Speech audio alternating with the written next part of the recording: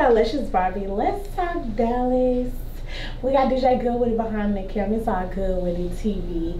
It's our year anniversary on It's All Goodwitit TV. Let's talk Dallas edition. So I got my sister here with Bella Dynasty. This is the owner of Bella Dynasty, Sydnee. So let us know who you are, how to find you, your social medias and all that. My name is Sydnee. Follow me on Instagram, Miss Sydnee Simone, the same on Snapchat, and follow my hair page, Bella Dynasty Hair. So how did you come up with Bella Dynasty? Well, Bella Dynasty means beautiful kingdom. So I wanted something feminine and that actually meant something to me. So you fancy, beautiful kingdom. So what all do you plan on, like, for 2019? Of course, you know, I've seen the hair. I've tried out the hair too. It's really good. And then with the lashes, what else do you feel like you want to bring to your company? I want to eventually bring cosmetics in. You know, I'm a makeup lover, so face be beat all the time. Yeah, only.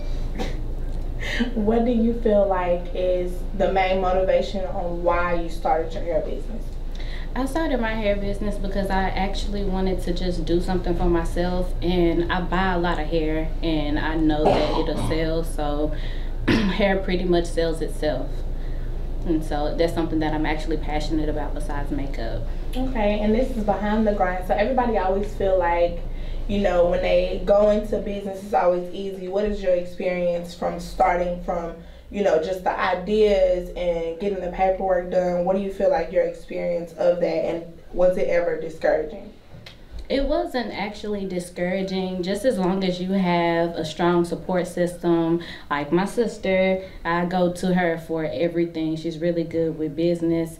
As far as my biggest struggle so far, I found that when people say, no, your family and your friends don't support you, that's really true. That's really true. That's the main thing with business. It's like, I feel like regardless of what you're doing, it could be hair, it could be makeup, it could be whatever. That's the one thing that can really make you be like, well, damn, like, y'all like, you know, because you can post something on Facebook like a meme or anything funny. You can post whatever, but when you post like, hey, I have a business, support me, go to my website, like, share my video, it's like, nobody does anything. And I feel like that's a major thing in any industry, because with owning a business, that is not an easy thing to do, because for one, it takes up your mental capacity, and for two, it takes up your time. And not only that, you have a whole life, you have a job, you have whatever else, so it takes a strong mind to be able to be like, okay, look, this is something I'm gonna do regardless, and you're gonna make it regardless.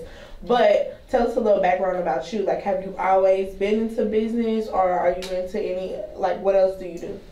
Well, pharmacy was my first love.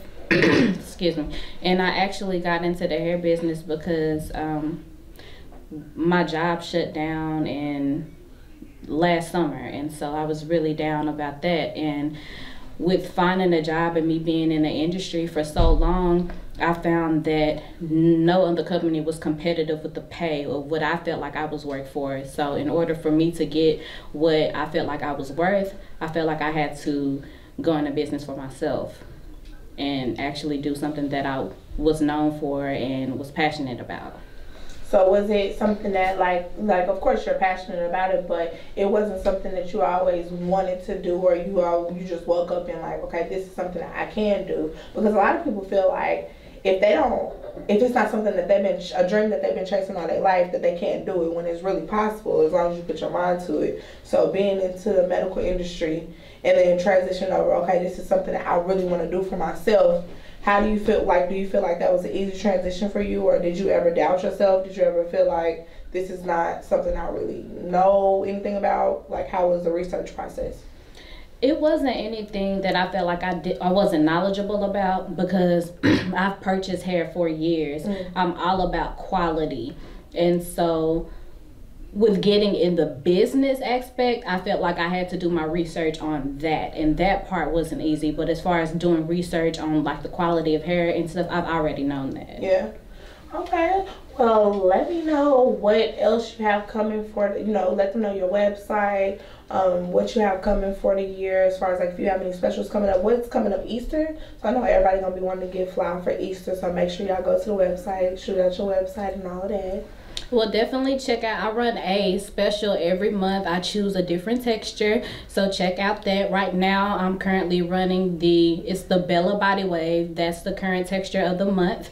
That actually ends today, so go ahead and check that out. My website is belladynastyhair.com, so make sure you check that out. And also, again, follow me on my social media, Miss Sydnee Simone and Bella Dynasty Hair. What texture is that you have in now? This is our Bella Curly. What inch is that? This is a 16-inch. Okay, 16-inch, and you got an enclosure? Yes, enclosure ma'am. on flick. Who do your hair? Pilar Hansen, Let's Talk Pretty _ on Instagram. Okay, let's talk pretty. Let's talk darling. And do you have on your lashes today? I do. Okay, which one are those?